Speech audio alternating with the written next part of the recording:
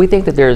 I'm a urologist, I take out bladders for a living, but I think that we greatly underutilize in the appropriate patient bladder preservation, which is a combination of chemotherapy with radiation. Not all muscle invasive bladder cancers, and in fact probably the majority of muscle invasive bladder cancer patients are not good candidates, but if they have a single small solitary lesion